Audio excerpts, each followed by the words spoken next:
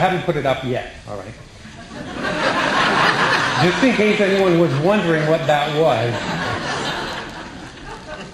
Because before I do, I want to talk a little bit about systems and how systems can affect thinking. See, what I've found is that in most organizations, there's three principal reasons why people don't think very well. They're not encouraged to think, they're not allowed to think, or they don't know how to think better. Not encouraged, not allowed, or they don't know how. And systems can have a big effect. Bad systems can actually prevent people from thinking. Good systems can encourage people to think.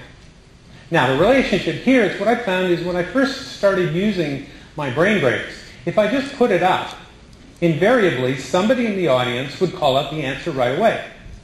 Either because they were really good at it, or more likely because they'd seen it before. And then what happened was the rest of the people in the audience looked and said, oh yeah, I get it, okay. But they don't do any thinking. You know, it's like having somebody else do your exercises for you. It's nice, but you don't get any of the benefit. So here's my system for the brain breaks. We'll do a timeout for thinking. T for timeout and T for thinking, meaning when I put it up here, I'll do this. Don't call the answer out until I ask for it. All right? So everybody ready for this? Okay, timeout for thinking. Here it is. What is this? Now, when you get it, you can just kind of nod your head or raise your hand so I know. I have some idea. Okay. A few more people. Yeah, a few more seconds. All right, so what is this? Scrambled eggs. Scrambled eggs. Oh. Right?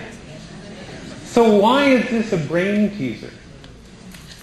See, when we see collections of letters in a row, we expect them to spell a word. And when we see 3 lines of letters, we expect them to be a sentence or bullet points or something like that. So we make this assumption and we expect something. And we don't expect the position of the letters to have a meaning. All right. This one actually works best for people who have scrambled brains.